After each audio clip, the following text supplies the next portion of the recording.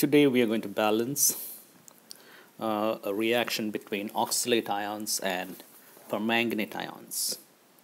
C2O4 2 negative is the oxalate ion. It's a reducing agent with MnO4 minus, which is the oxidizing agent.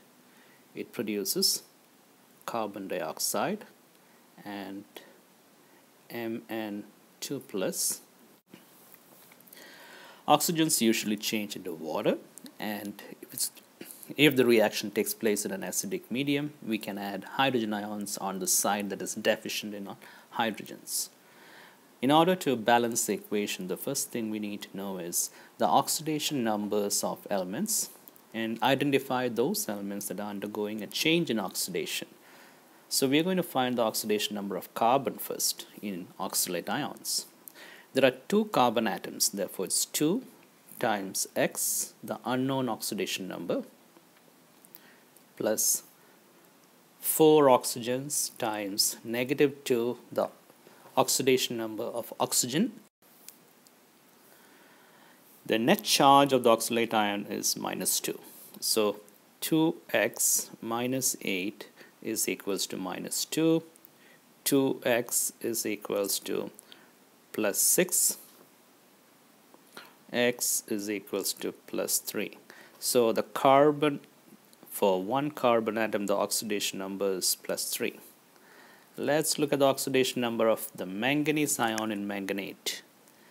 MnO4 minus, Mn is going to be x, so x plus 4 times -2 is equals to -1. There are 4 oxygen atoms. -2 is the oxidation number of oxygen atom, which is also the common valency. So x minus 8 is equals to -1. X is equals to plus 7. So we have the oxidation number of carbon plus 3, manganese plus 7. In the product side, the oxidation number of carbon is going to be, let's look, CO2. The net charge is 0. X plus 4 times -2.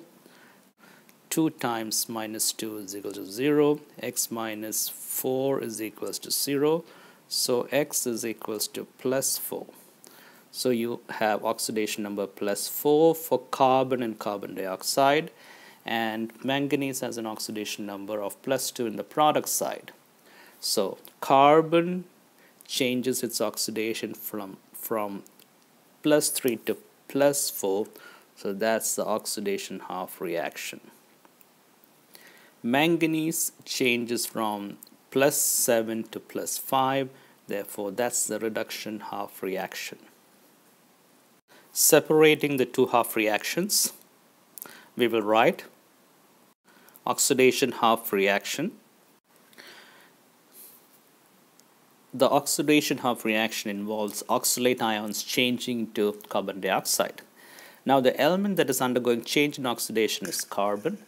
If there are 2 carbons on the left, there should be 2 carbons on the right. Always balance those elements undergoing change in oxidation first. So if you look at the oxidation number now, for one carbon atom is 3, therefore 3 times 2 is plus 6. And now in the product side, 2 times 4 is plus 8, which means when 2 carbon atoms in oxalate changes to 2 molecules of carbon dioxide, it produces or gives away 2 moles of electrons. So we have balanced the oxidation half reaction in terms of the number of electrons that are lost. Reduction half reaction.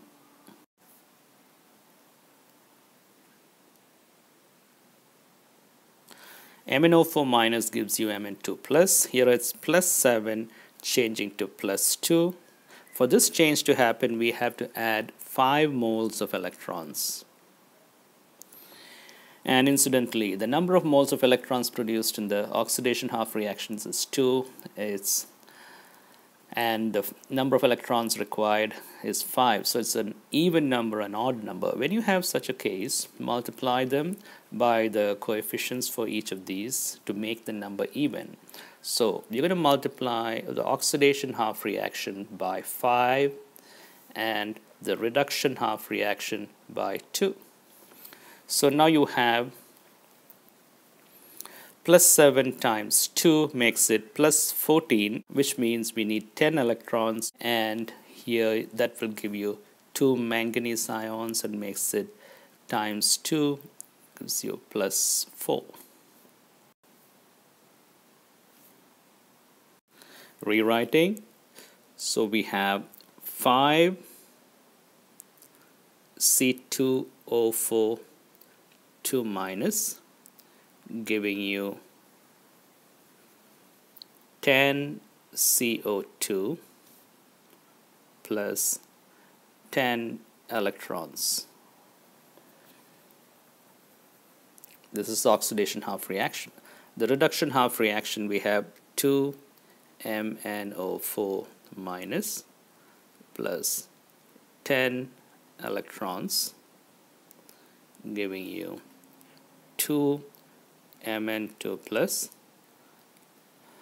plus we need to balance the oxygen now.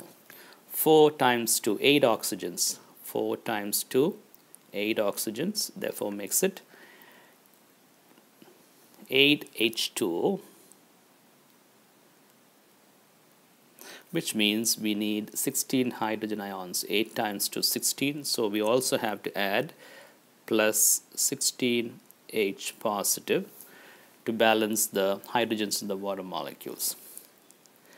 Adding the two equations right now should give you a completely balanced equation. So we would rewrite it as 5C2O4 2 minus plus 2 MnO4 minus plus 16 H positive gives you, the electrons are cancelled because they are common, 10 CO2 plus 2 Mn2 plus 8 H2O.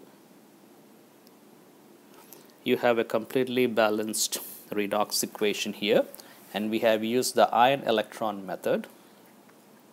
The equation is balanced in an acidic medium. If you count the charges on the left and the right, they will be the same. So this is how you balance a redox reaction using ion-electron method.